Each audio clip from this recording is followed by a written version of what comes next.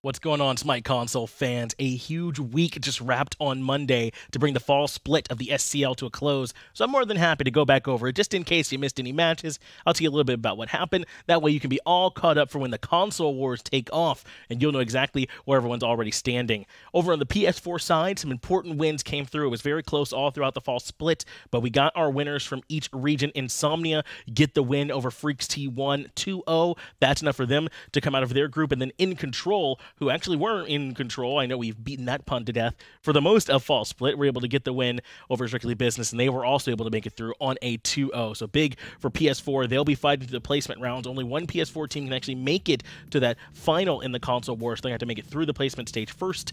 But then over on the Xbox side of things are maybe even a little bit more nasty. Noxious get the win over Retribution. This was an important win for them just to make sure they're able to qualify. They get the 2-0 there. It was another set where maybe the outcome wasn't too big of a surprise, but it was still actually pretty important. Cyclone were nipping at the heels of Noxious in the standings, and eventually they'd get pushed back.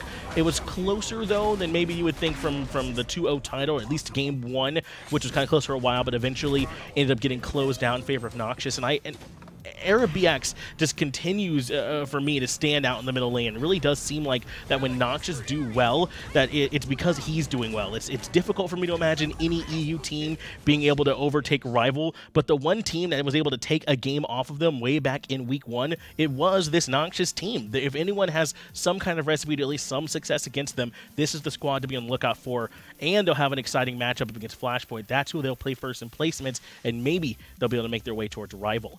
Over on the North American side, though, in Xbox, we saw Flashpoint get the win 2-0 over Elevate. Again, another set where maybe you'd have picked Flashpoint. They would have been the favorites going in. Elevate have certainly had some struggles here in fall, but it was an important win for Flashpoint to get some distance away from Armada, who's been improving here lately and was hot on their heels. There's no surprise, though, that in a game this important, right, that it's Crimson and Jumpa who both step up, lighten up the scoreboard. Crimson able to make some highlight plays on the Freya, getting the triple kills as well, and Jumpa making some big plays on the Susano.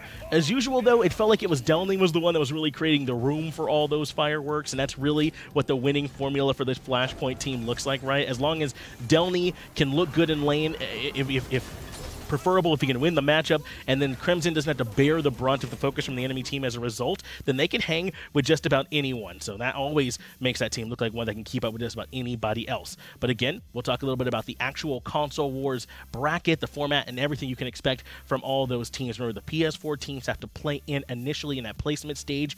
You're also going to be seeing Flashpoint with Noxious. That's your NA and EU number 2 seed representatives on Xbox, and then your number 1 seeds from NA and EU for PS4 at the top there in those placement rounds. Unfortunately for PS4, they fought real hard to get here, but Astral is their opponent waiting for them. A juggernaut really in Xbox right now. Feels like the team to beat. Astral has gone through some shakeups. They got Chapo now in that support role instead of inbound, maybe from what you'd expect, so that might open up a pathway there for them, but it's hard not to pick Astral as the favorites in that one. And then Flashpoint versus Noxious. I already talked about how Noxious is a team that maybe has had a little bit of success against Rival. What about this Flashpoint team? They look like they're good enough to beat Astral on some days, so I'm very excited if they can beat Noxious to see their matchup up against Team Rival as well. The console wars are certainly shaping up, at least this point, to be an exciting event. And remember, it's single elimination. There will be no second chances. You will not get another try. You either win your matchup or you just go home. So the console wars may be a little bit merciless, but that's the only way to find